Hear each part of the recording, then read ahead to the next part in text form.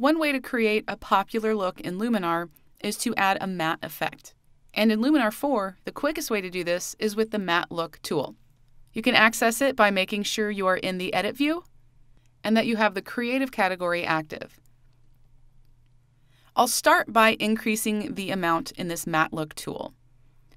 I'll move it fairly far to the right, and that already starts to add the effect. But you can also increase the fade by moving that slider as well.